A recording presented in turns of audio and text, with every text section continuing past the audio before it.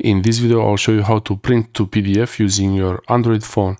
To print to PDF, you open your document, and I have the Google Docs open here, and this is just a test file. I have a heading and some text in there.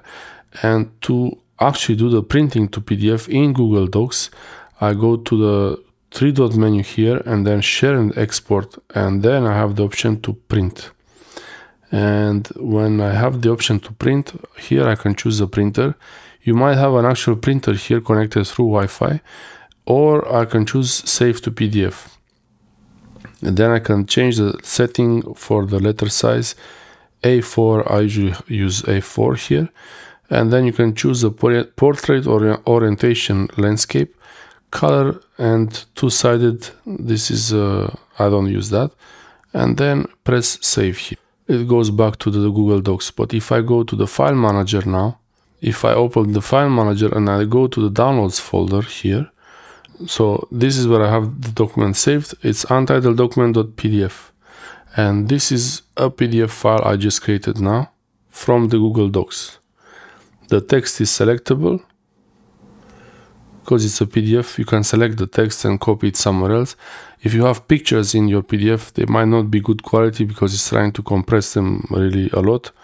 And it's not great with picture compression, but I could even take notes if I wanted to here, and I could save this as a copy here.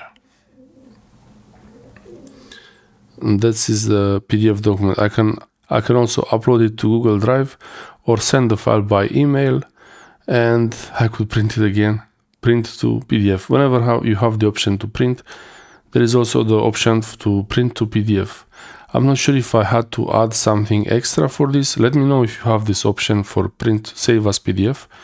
And if you don't have it, I will try to figure out how I added this to the phone. But I believe you might have it if you have the Google Docs apps. Maybe it's from Google Docs, I'm not sure. Maybe from the Microsoft apps.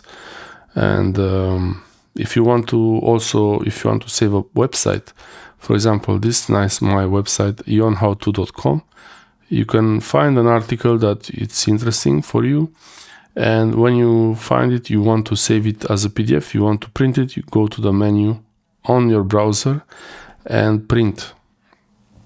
In your browser, you go to the print menu, and once you're on the print window, you will have the same options. So this is actually a way to see the website in without this black screen. You can see it with the normal reading like this. You can actually see the website with the normal reading colors, the white background. This is an option. And so now this document, this website, it's saved. It's a bit a way to save it for you to use later if you wanted to. You can, some things will not work, the links. So yeah, the YouTube link works there. So you can also save the links. These are the Amazon links. These are our affiliate links. And yeah, it might print more things than you really need, like the header and footer.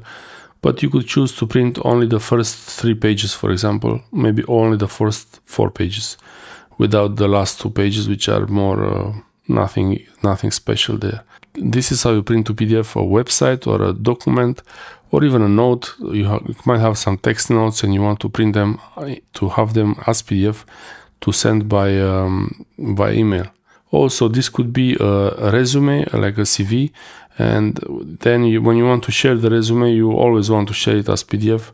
So there is, from Google Docs, actually, there is a better way.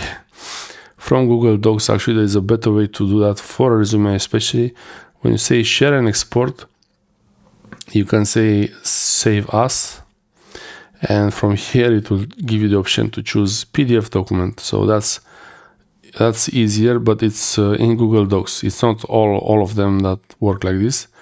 The option to print to PDF, that works with any kind of document, any note. As soon as you can get the option to print, that's working. So this is the way I saved it. I saved it as PDF from Google Docs.